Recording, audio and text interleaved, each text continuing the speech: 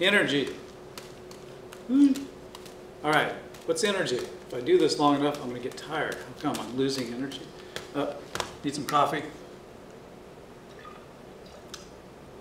Energy. I got food. Snacks, chocolates, got energy. What is energy? People talk about energy. I like your energy. What is it? In fact, we talked about momentum, right? Momentum.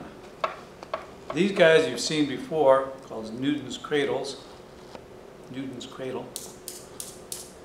And it turns out to understand this, not only do you have to understand momentum, but you have to understand energy. In fact, the fact that that wiggles back and forth is actually very interesting.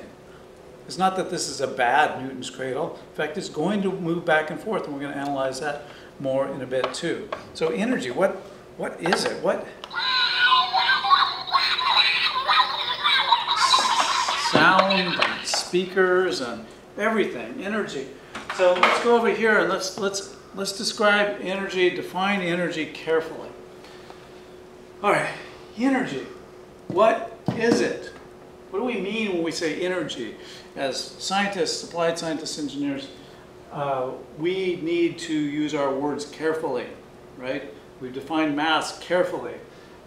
For momentum, what we did is we took our kinematics analysis and our force analysis, and then we started there in these videos, and we derived the momentum-impulse relation, conservation of momentum. We have definitions of momentum, definitions of impulse, and those laws. Then we stopped and said, hey, how much is a lot of momentum or a little momentum? How much is a lot of impulse? What's the duration of time for a collision or an explosion? We developed an intuition. So derivation, then intuition. For energy, I want to go the other way. For energy, let's talk conceptually, and then we'll layer in the theoretical. Then we'll derive, again, from kinematics and force, because remember, we got the four cornerstones of physical analysis being kinematics, force analysis, energy and momentum. And energy and momentum kind of being a rearrangement of kinematics and force. It's not a new thing, but it's a new analysis approach that makes it easier. Lots of good insight from that. So what is energy not? I really want to say this, it's a pet peeve of mine. Energy is not light. People talk about light and they say it's energy. It isn't energy. That's too loose. Light is not energy. Energy is not light. Okay? Light has energy, but guess what? Light has momentum. It has electric properties. It has magnetic properties. So energy is a property that light has, but other things have too, and we'll talk about those properties. Okay? So energy is not light. Please don't use that. Okay? Energy is not an entity. I define entity as something occupying space and time, which leads to other interesting questions between matter and light, and that's where we should be in our questioning. But it's not an entity. It's something that we measure. It's a measurable property. We measure time, we measure length, we measure mass, we use electronics, and we infer some property we call energy from these measurements. Okay? All right, great. So that's what it's not. Is energy light? No. Is light energy? No. Does light have energy? Sure. It's got other things too, momentum, etc. Not mass. That's an interesting thing. All right, so let's go back here. What do we mean by property? Well, for example, mass is the measurable quantity and amount, or property, that both resists acceleration, so we can measure the resistance to speeding up, slowing down, turning, and it's the measurable property that's responsible for gravity, so we can use scales and things that balance the force of gravity and look at it that way. Momentum is mass times velocity. Direction matters in our theoretical structure here. In a loose sense, that's the property of motion. So you can transfer motion from one thing to another. Right? It can give another thing motion. So something with more momentum can transfer more motion. And we'll talk about some interesting things as we go along there. Again, we saw there was a rearrangement of kinematic analysis and force analysis. So here's my definition, what I think is the best definition for you to think about energy. Energy is the ability to cause change of any sort. If you stick with that, that'll go a long ways in your understanding and feeling comfortable with the mathematics that you're going to work out and the problems that you're going to work out. The ability to cause change of any sort. Frequently, the definition given for energy is the ability to do work. That's very limiting, and you would have to extend the definition of work or something to really make that feel good and be clear. The ability to cause change of any sort, then you can look around and go, that's got energy, that's got energy, that's got energy, because it can do what? Because it can hurt me. The more it can hurt me, the more energy it has. Now I need to measure and put it on a scale and something, but the more it can hurt me, the more energy it has, right? The more it can heal me, that's also causing a change. So healing is good, causing a change, right? Changing motion, the more it can change motion, that's causing a change. If you change the motion, what do we call that? Accelerate, right? You can increase speed, decrease speed, or turn. So if it's got energy, it can cause a change in motion. It can cause something to be lifted up. It could stretch or compress something, right? That's a change. It could change the temperature of something. It could change the phase from a gas to, or from, let's go from a solid to a liquid to a gas. Take a chunk of ice out of the freezer. You're adding energy. You can change the color. Think of a piece of bread that becomes toast and then it becomes burnt toast. You cook things, right? That has energy. Any of this is energy. So notice how different energy is from momentum. Right? You have molecular, atomic, nuclear changes, and those require this concept that we call energy, this thing that we call and sort of take these measurements and put it into this theoretical structure we call energy with these different definitions. And here's the thing, again, energy is not light, right? But to create light requires energy. And when you absorb light, you can take in energy. So but energy, again, not a thing. I'm not saying, I now have keys, I don't have keys. I can't say, oh, I've lost my energy, they're somewhere in my drawer here. There, or it. So notice the difference. Momentum is simply mass times velocity. And there's not different types of momentum.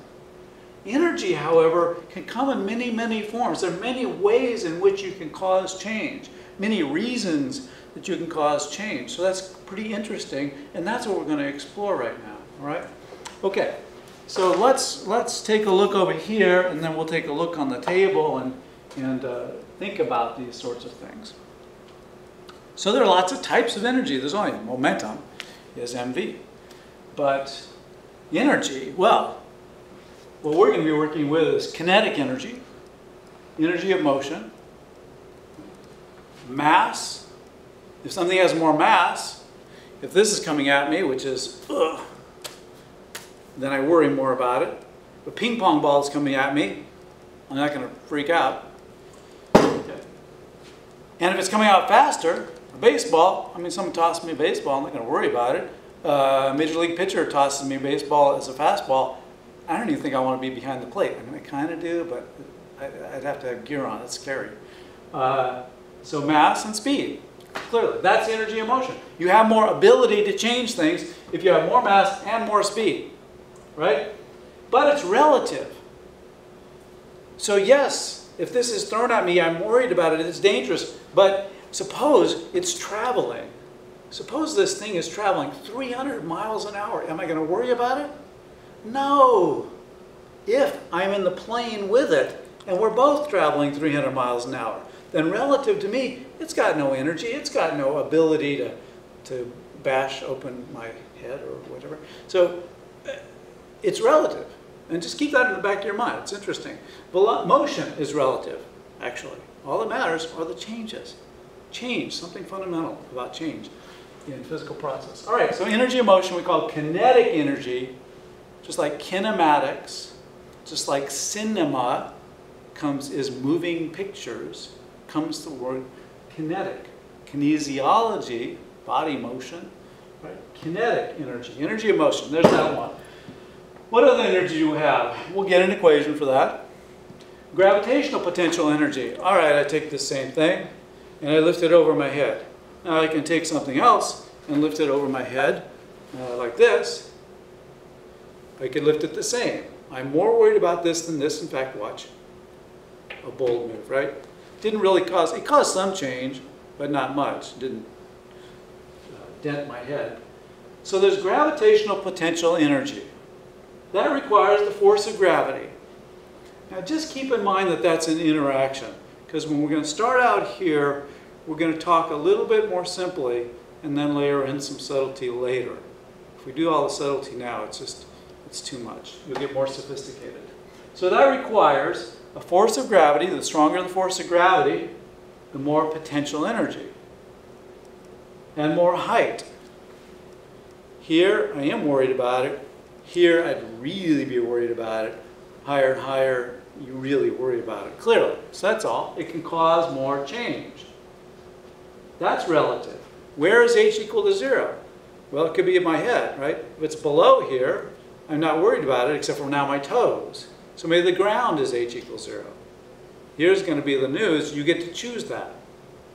And with energy, it is a scalar. So if I choose this to be 0, does this have more ability to hurt or less? Clearly more. If I choose my coordinates up, then that's positive. If I choose my coordinates down, that's still more energy. I don't care. That's more energy. If I choose that to be 0, then that's positive. That's 0. That's negative. If I choose that to be 0, that's positive. That's 0. That's negative. That's never more gravity, gravitational potential energy. In fact, what is potential energy? The word potential energy, because we're going to see this in a sense, it's the potential for kinetic energy. That's why I worry about it, because if you let go, it's going to speed up.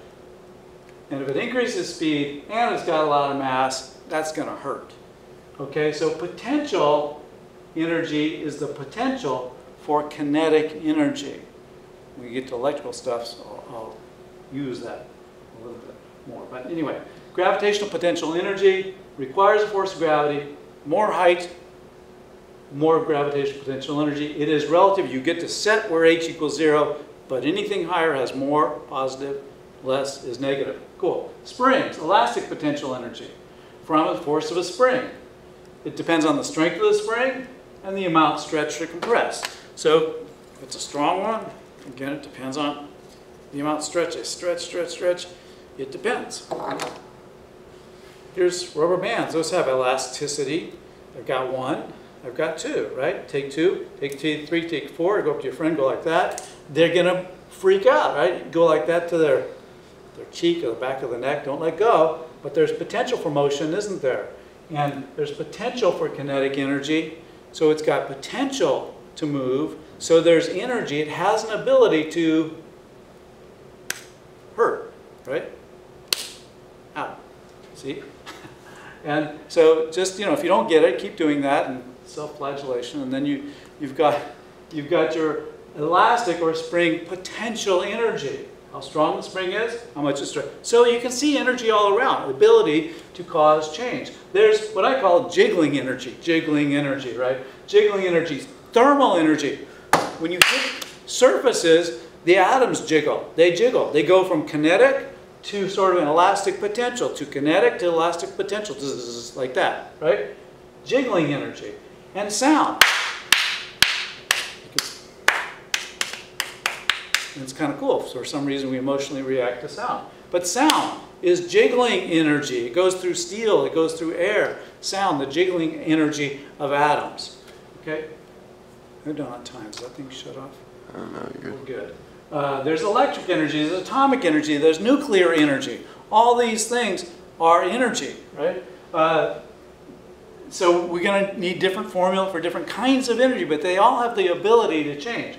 There's energy units. So we talk about joules often when we talk about mechanical things moving and lifting cranes and things like that. Joules are often used. 1 joule is a Newton times a meter. That's a kilogram, meter per second squared, times a meter. A kilogram, meter squared per second squared. Many ways. Know your units. Follow them. There's also a calorie, but still energy, right? It's all still energy. You can use calories. A calorie is like 4 joules, about 4.19. You can look it up, right?